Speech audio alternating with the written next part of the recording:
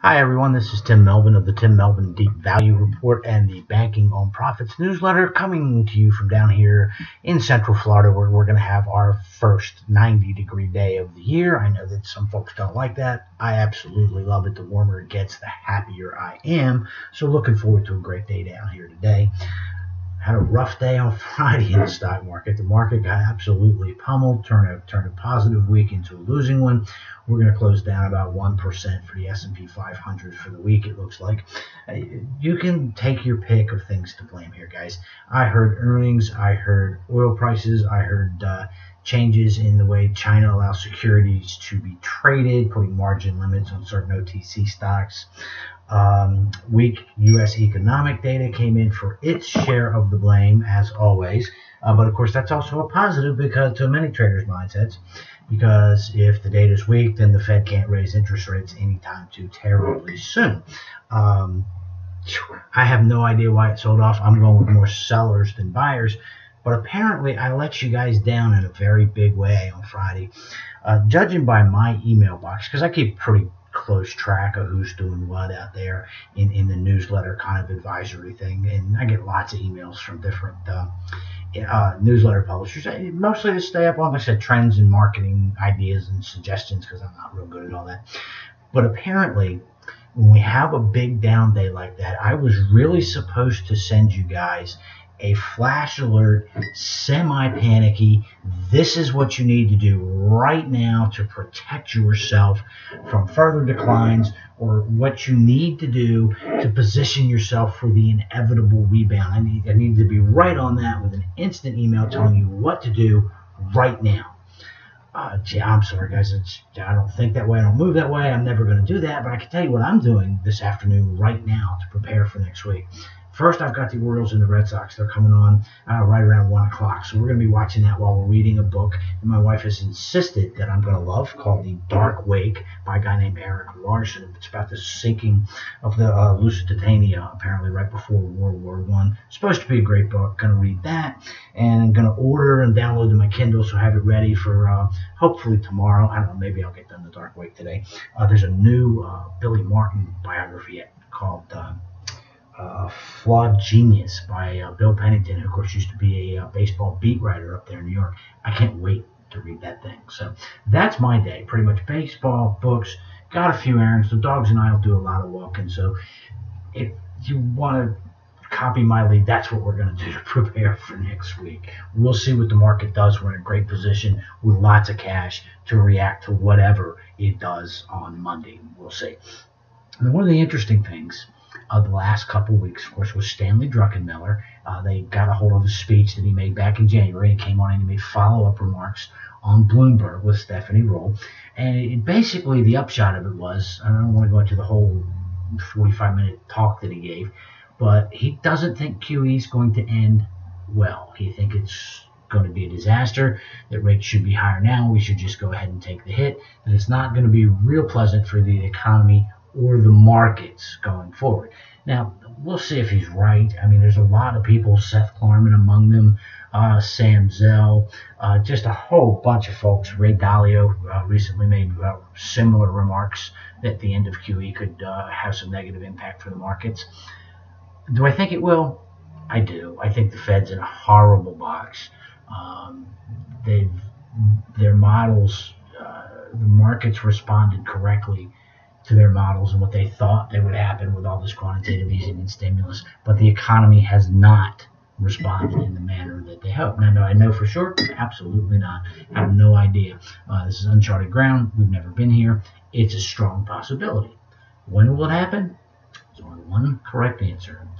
I don't know. So we have to see how all this plays out. Now, he did say something else.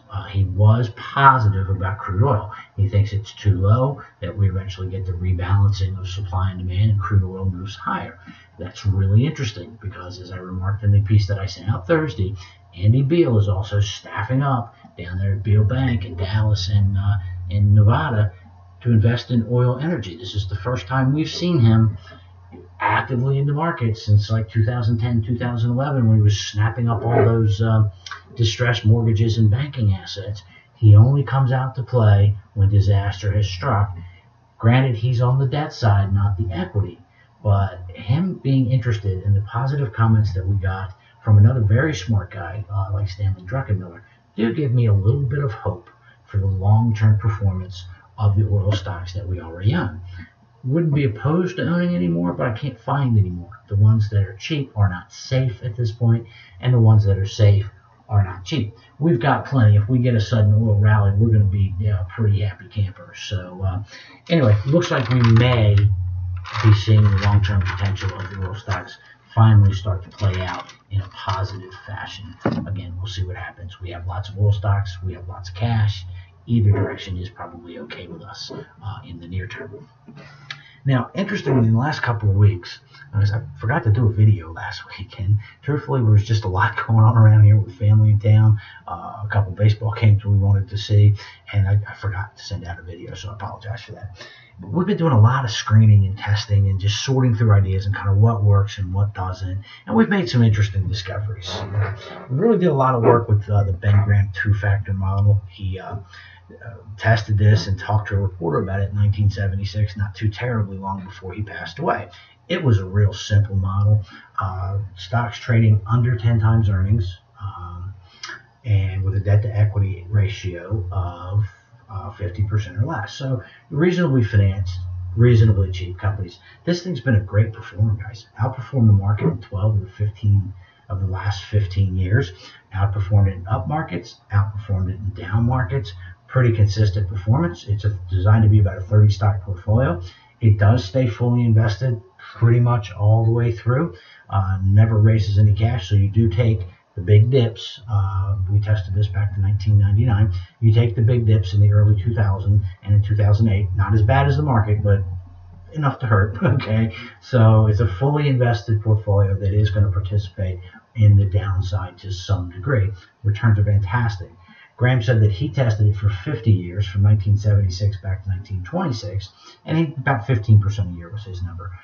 Tobias Carlisle and Wesley Gray tested it for their book, Quantitative Value. They found 17%. My tests over the last 15 years showed about a 16.5% long-term rate of return. It's a market-beating portfolio. Very, very low turnover. You really only rebalance this thing about once a year, and you sell stocks when they've gone up by 100%. Other than that, you just kind of roll with it, rebalance it once a year. Great conservative portfolio for beating the market. A little more concentrated than we usually run, but it's a solid approach to the stock market. And one of the better performing ones was the Piotrowski stocks below book value, Piotrowski F score in the top third, and an Altman Z-score indicating that there's not going to be any financial distress for this company over the next couple of years. This was a great screen. I've used this a lot, but I've never had really just done this type of formal in-depth back testing. You look at the 5, 10, and 15-year periods for this thing, and they're all right around that 20% annual area that we're all trying to achieve. It is a very concentrated portfolio. The only times you'll have much more than about 25 or 30 stocks in your portfolio is following a full-on blowout crash, as in 2008 and, of course, 2000.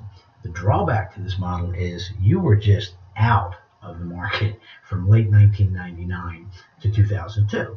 Now, I hear everybody saying, oh, my goodness, what's wrong with that? I mean, that was a terrible time. It takes a lot of patience to sit on the sidelines for 3 years. Most people don't have it. Know that going in, in 2006 and 2007, this thing was less than 20% invested. It can be a tough model to follow, but it's a wildly successful model for exactly that reason. You're picking safe and cheap stocks that explode when markets recover, and you're out of stocks for the most part when things get pretty extended. So that's a great model, and I've been using it. Now going to really start paying even more attention to it. So the three-factor model, that's always I call my basic approach: low price to book value, very low debt to equity ratio, and a high current ratio, performed extraordinarily well. You're in the high teens with a very pronounced market timing element. As markets move higher, you're owning fewer and fewer stocks. As markets come down, you're buying more and more stocks. So you're buying low and selling high, which sort of was the idea of this thing. Again, very pronounced timing impact. Very lumpy returns here, guys. Okay, in a year or two following the sell-off, you make huge returns that then come down to closer to be in line with the market. And as you get to the end of an extended bull run, like the late 90s, 2006, you're starting to be underinvested and lag the market, not substantially, but noticeably. Okay. So again, that's the value timing effect. The returns to this are very lumpy. I've always known that. Some people get into it, get excited. They read The Intelligent Investor or some other book on value investing. They get excited. They don't realize these returns are quite lumpy. You're never gonna just beat the market by a percentage or two a year. Some years you're gonna kill it. Some years it's gonna kill you. It's over that 5 and 10 year period that you need to worry about beating the market. Okay. Now, here's something we found with the 3-factor model. I knew there was probably a small cap bias to this, and indeed there is. The returns come back towards the middle the higher up you get. And if you're playing much over $1 billion in market cap, you might as well have an index fund. But I had to invert it. I had to ask, what happens if you only deal with the smallest of stocks and let that illiquidity work in our favor? As we've talked a lot about the Ibbotson studies and other things, illiquid value stocks are the best performing class of stocks since the set 1970s all the way up through the end of his test, which I think was in 2011. So let's just look at those stocks and see what happens. I'm not even going to give you the numbers. They're sick, stupid, ridiculously high rates of return. Way lumpy. In the years following, like the 3 years following the sell-off in 2008 and back in the early 2000s, these numbers are the stuff of absolute legend. Okay, they're huge. I've experienced some of that, so I know that's probably pretty accurate. I owned a lot of these little stocks. They're stocks nobody's ever heard of, and the only one that ever will hear of them is you if you choose to play this under 20 million cheap, well-financed stock game. The returns can be enormous. Now, what are the disadvantages? You're going to have to deal with slippage and limit orders. They can be very frustrating and difficult to trade at times. You're not always going to be able to get out of your entire position at the exact moment that you wish to get out. So you have to kind of think and plan your exit and entry strategy, for that matter, a little better than if you were just firing off a couple hundred shares of Apple. Also, never going to put a ton of money to work here. Okay, there's a very limited amount of cash that you can put in. There's plenty of these stocks, but there's just not the liquidity to put tens or even hundreds of millions of dollars or anything like that to work in the space. That's why you don't see any funds or strategies really focused on this idea. It can be very profitable. Do not ignore the smaller, well-financed, cheap stocks that you run across in your screens in your day-to-day activities. You can get a position in a diversified portfolio of these things. The returns can be quite profitable, to say the least. Mr. Ibbotson was quite right. Most of us are paying for liquidity we simply do not need in our role as long-term individual investors. So now the best performing, most consistent screen, this is going to come a shocker to those of you that know me and know my focus over the last couple of years. I was pleased to find that the most consistent performing screen was, of course, small bank stocks with less than $300 million in total assets. These nice little banks did about 21% a year. I'm sorry, 300 million total market cap. My mistake. Did consistently between 20 and 25% a year over the 5, 10, and 15-year periods. Beat the market by a little bit last year. I look forward to continue to do so going forward as we're seeing the merger wave pick up. We had a merger this week in one of our bonus picks that we put out there. These are the banks that are too small to go into the regular portfolio because we can't guarantee that everybody will get filled or that our own buying won't artificially inflate the performance. So we put them out as bonus picks and don't count them with portfolio performance. But Fairmount Bank up in Baltimore was trading around 70% of book when we picked it up. Had a strong activist investor, really nice balance sheet and loan portfolio. Put that out on December 22nd, and Merry Christmas. It's taken over this week for a very quick 30% gain. Normally we don't get our gains that quickly, but we'll take them. So the bank merger wave is, I think, going to accelerate. Somebody pointed out to me last week that now it's not just the regulatory costs that are becoming a drag, but the costs of technology in order to keep up with larger competitors is also starting to be a problem for many of these smaller banks. So that was the best performing screen. And I got to tell you, we're going to get a little more quantitative in our 2 monthly publications. We're going to track all of these portfolios going forward in the bottom decile report, soon to be named the Deep Value Investor Report or something along those lines, depending if the name is not being widely used by some other newsletter. It'll be some variation on that because we are going to swing out just a little bit away from pure price to book value to include the Graham two-factor PE model.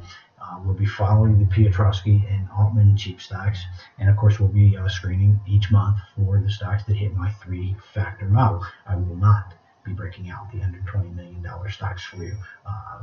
That's just, wow, they're volatile. The returns are huge. Again, I'm not going to mention, but when you see them, don't ignore them. There can be some real gems down there. Then in the monthly part of the banking on profit service, we'll be tracking portfolios of smaller banks in the screening process. We're also added 2 focus stocks each month, where we find 2 of these safe and cheap small banks, and we're just going to highlight what's going on, who's been buying them, who owns them, what the balance sheet looks like, what the loan portfolio looks like.